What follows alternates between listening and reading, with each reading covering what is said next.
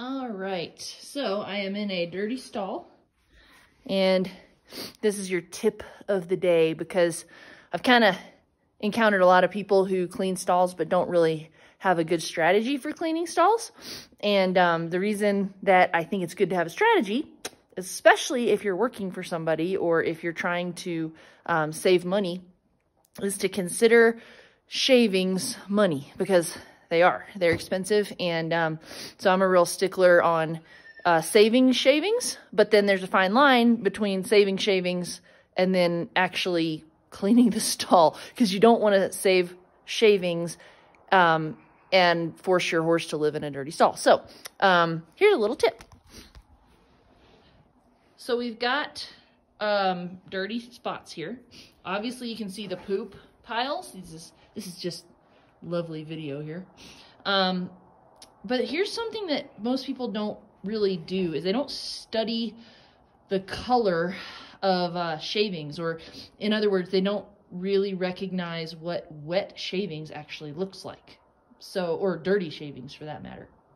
So this is a clean area. This mare doesn't go over by her feed bunk. She kind of is fairly clean that way. So these are clean shavings. There's some poop mixed in there. So I would say in a day or so, maybe 2 days, I'm going to have to strip all the shavings out, because they are going to become more dirt than shavings, more poop than shavings, if that makes sense.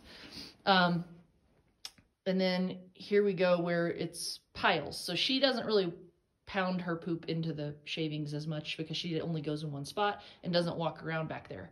Most horses are not that way, but it's nice to have kind of a clean horse. So anyway, here's kind of the tip for finding these wet spots and finding excessively dirty spots.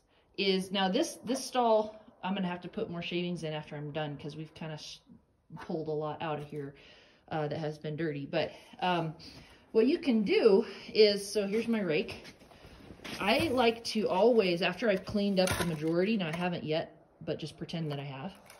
After I've cleaned up the majority, I rake all of the shavings just all over the place. And see, that turns up little balls, and what it'll also do is it'll turn up wet spots. So I lightly rake just to kind of move the shavings around. I do it usually more as in a system than I'm doing it right now, because I'm just kind of making a point rather than actually doing a job. So what you can do, the wet spot will be kind of covered over a lot of the time, like this. So I've just covered over part of it.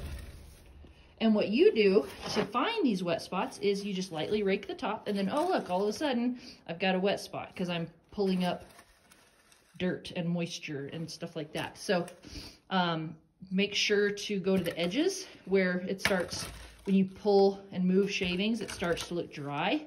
So there's the edge. And then just lightly kind of, I have dirt floors here, so I don't want to dig down. I just want to get the surface out, so that, the ground can still be wet, but I'm going to remove the surface. So once I get that done, then I'm going to take all of my dry, so I'm putting it here, and then I'm going to take all my dry stuff and at the end, and cover it so that it can kind of soak that up.